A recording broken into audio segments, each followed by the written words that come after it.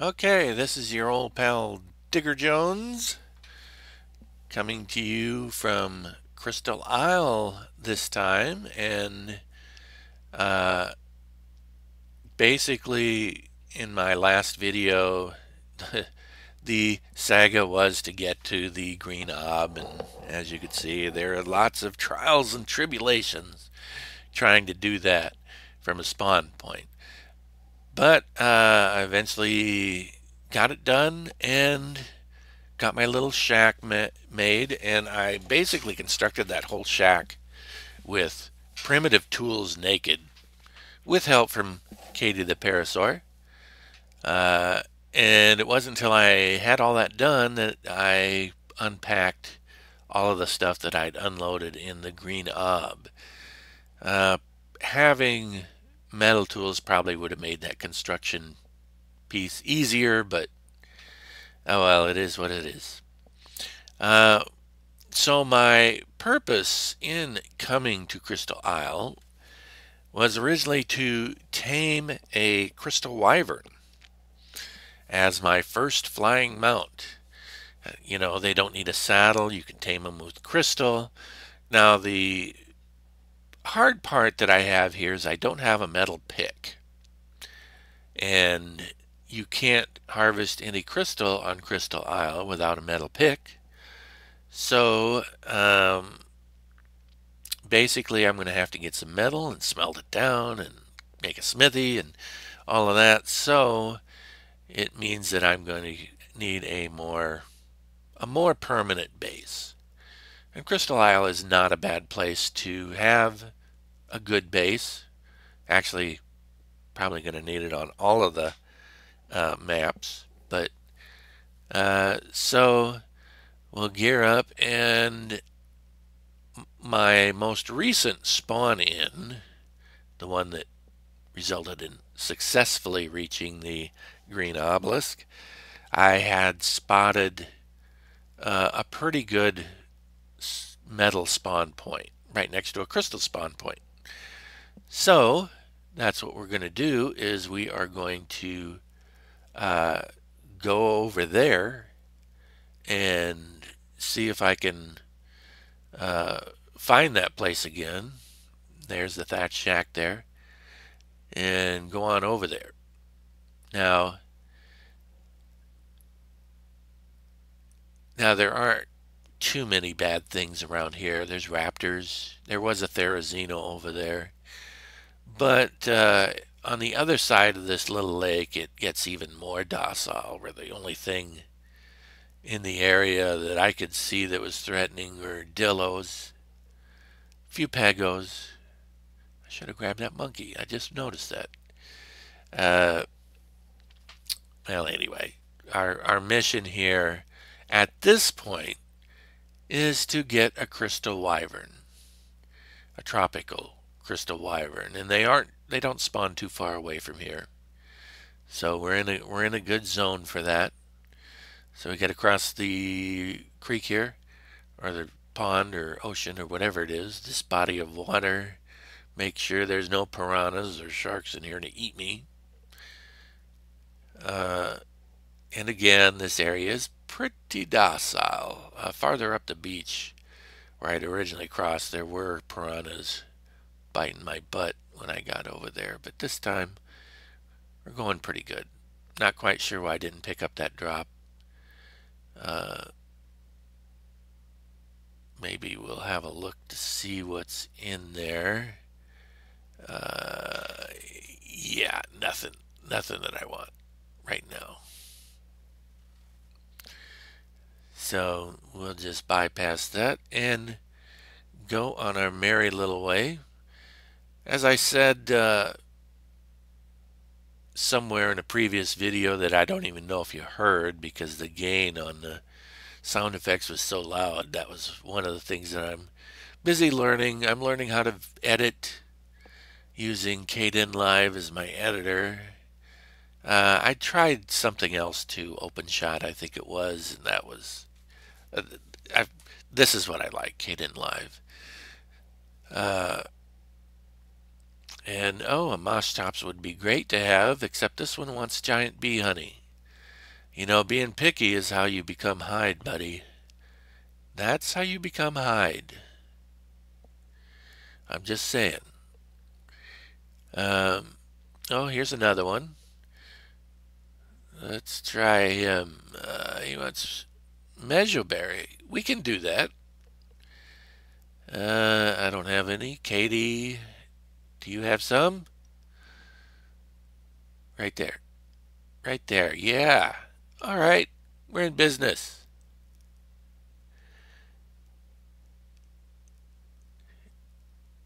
And boom. Right there, we got ourselves a Moss Chops. He's an 80, level 80 something. Not a bad, not a bad level though. So here we go. Now, as I said in an earlier video, this series was kind of inspired by a fellow by the name of Python, and maybe I'll have to put a link to him somewhere in one of these videos to give him due credit. His idea was to visit all the maps, have all the maps available, and just have fun and see if he could beat them all. And that's something I always wanted to do. Now I am in single player, so things are a little different than a server. And I played a little bit of single player, but not a whole lot. Certainly not switching maps. And so this has been a little bit of an education for me. I'd played on official servers. Actually started on the beginner server, and I still go back there sometimes to the beginner official, and then kind of moved over to Valguero. Valguero hadn't been out very long, and basically lived there for almost better part of a year. But I was watching Python's video, and he tamed Moss Chops. And one of the things that kind of amazed me about this guy is that he does hit hard. He does hit harder than uh, I would have thought. Now, as long as you're mount on his mount, if you get knocked off the mount, he's going to run away like a girly dinosaur. But as you can see, I'm going down here killing stuff. He really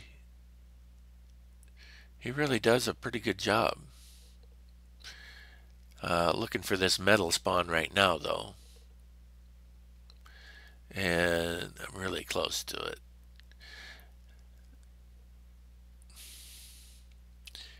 There we go. Let's get rid of that Dillo. And as you can see, he's hitting over 100, which is pretty tanky. And then he does a good job of harvesting up hide and meat. And his main utility at this stage of the game is fiber. Fiber and berries. Although I kind of like the para a little bit more with the berries, but he does pretty good too. He does really good getting thatch. And there we go.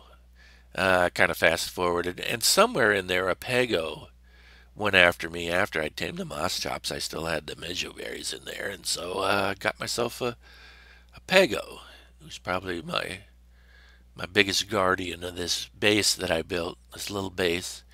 We got some metal smelting in there, and we were able to make our pickaxe. There I am. Should have made a screenshot or something there. But anyway, our main mission at this point is to get a crystal wyvern, because once you get that, you can pick up other dinos, you can harvest more thatch, cactus sap, all kinds of stuff.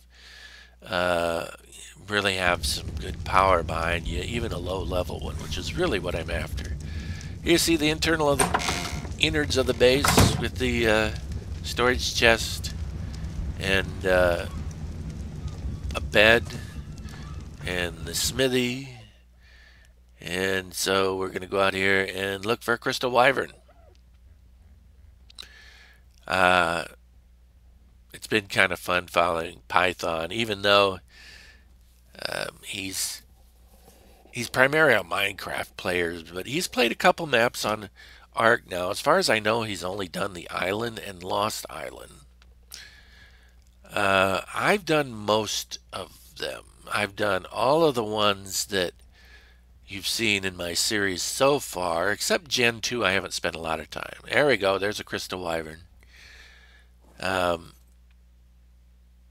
and I've seen a couple up until this point, and I'm turning off his turret because it seems like these guys are kind of skittish. They want to take off real easy. So we're going to go up to this guy, and I had already gotten some crystal at this point.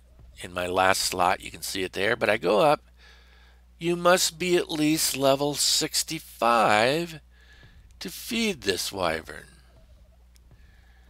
That was that set me back on my heels in a pretty substantial way. That is not a pleasant realization. I didn't know that.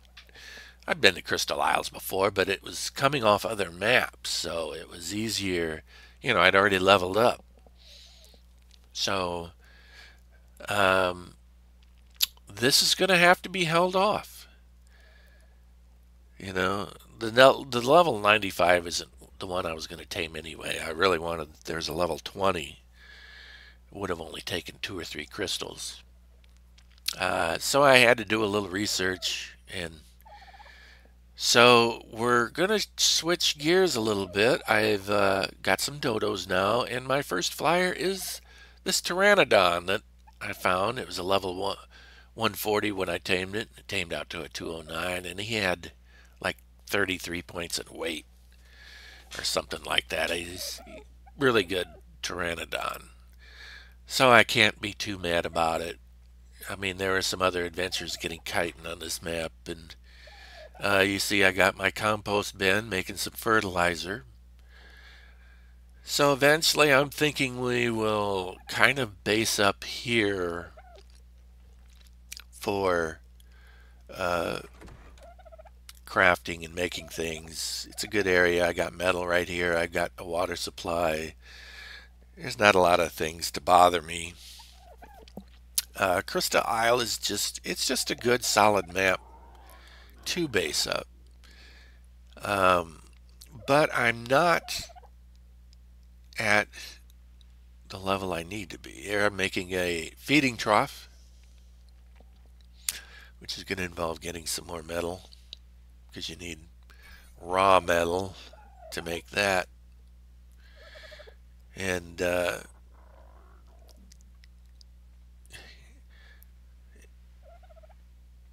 some more wood. So basically I'm switching gears. I'm going to need to get some levels, and then I can come back here and get my crystal wyvern. Well, the best place to get levels is probably the island, using those explorer notes there. And I've already got a good start. I kind of already know where I want to build, kind of by the red ob on the western side of the island. And I expect I'm going to have multiple maps on or multiple bases on all of these maps for different reasons. But yeah, we need to get some more levels, which means that we got to get more stuff. All right, and of course I'm making some narcotics. The mortar and pestle was also something that I hadn't done before the finding out about the crystal wyverns, so I ended up laying one of those down because we're going to need some narcotics to get our pteranodon. And we already got an egg. So eventually we'll get some kibble, and the dodos are also making lots of poop for my compost bin.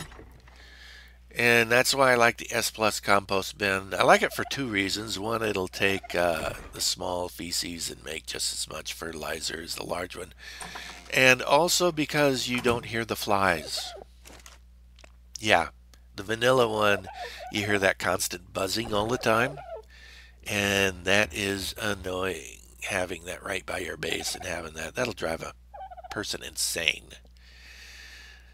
So yeah, that's one of the little creature comforts of S Plus. S Plus does have a lot of other creature comforts, which I hadn't really capitalized that much until the compost bin, where it also holds more than the vanilla.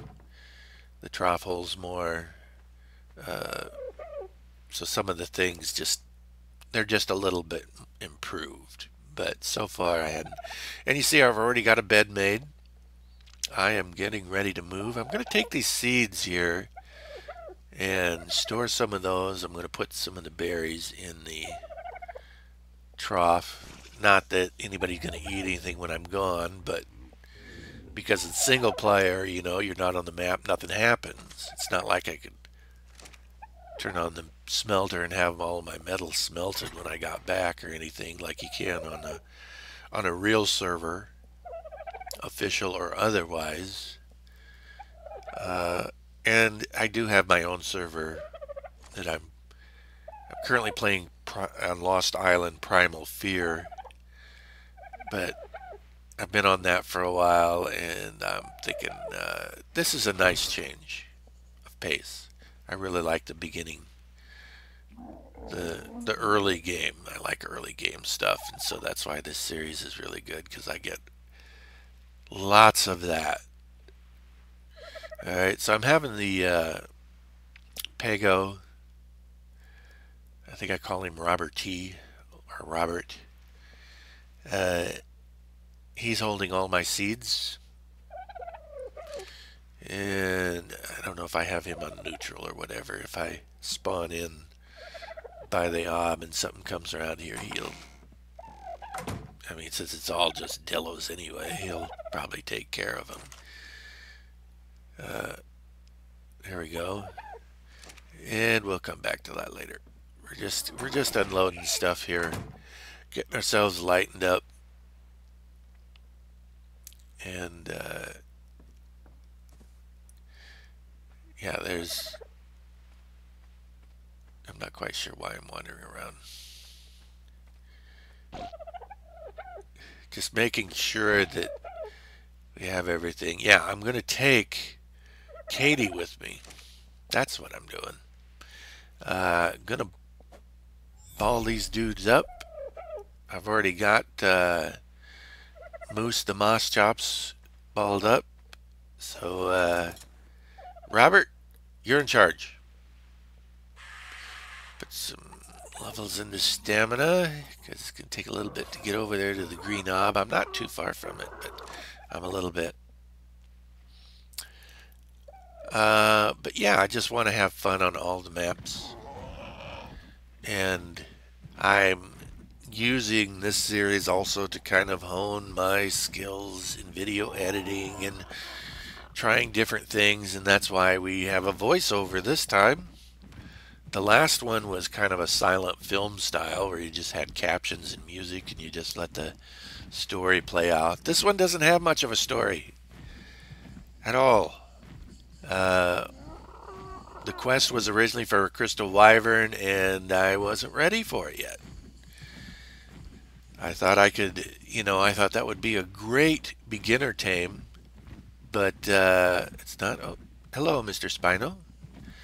I thought it would be a great beginner tame, and I still do. I think it'll be a great tame to have early game, where you don't need a saddle. It's a passive tame, as opposed to the other ones where you have to. Let's get some stamina here. Need to be on dry land. As opposed to the other wyverns where you have to steal eggs and survive all of that, and then you got to hatch them, which involves having some kind of hatchery type facility, and time to raise the babies and get the milk and all that kind of stuff. Having a wyvern early game is just a winner. So we're going to come back over here to the green knob, and we're just going to upload here. But anyway, that gives you a little bit of background on what I'm doing, and I have about 3,000 or 4,000 hours in the game. And I watch other people play that don't have that many, and it is kind of frustrating watching them sometimes when they make mistakes. But if you watched any of my other videos, you know I make them too. Crazy mistakes. But yeah, we got to pod this dude up. Most definitely. We got to upload everything into the ob, and then we'll be traveling over to the island the next time.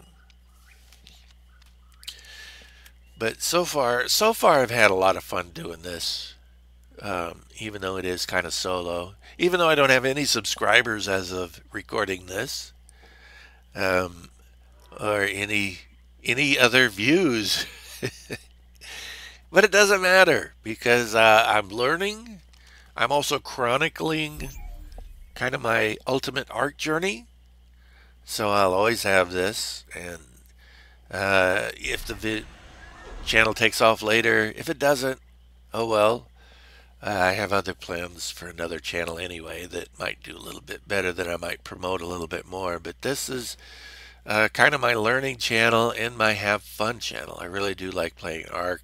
There's frustrations, definitely. Like this upload process, definitely is something that gets to be on single player, that I have to actually close out the game and then reload it and then download my player into the next map. I haven't found any other easier way than that. But anyway, that's kind of what I'm doing. Back to being naked again, and next time we'll be spawning on the island. Gotta move all this stuff over, make sure everything's over there. And we finally have some dinosaurs too, so I look forward to kind of starting out ahead there. And I anticipate coming back to Crystal Island after I get leveled up and get things going on the island. I don't expect to stay there too long. But anyway, have a good one, everybody.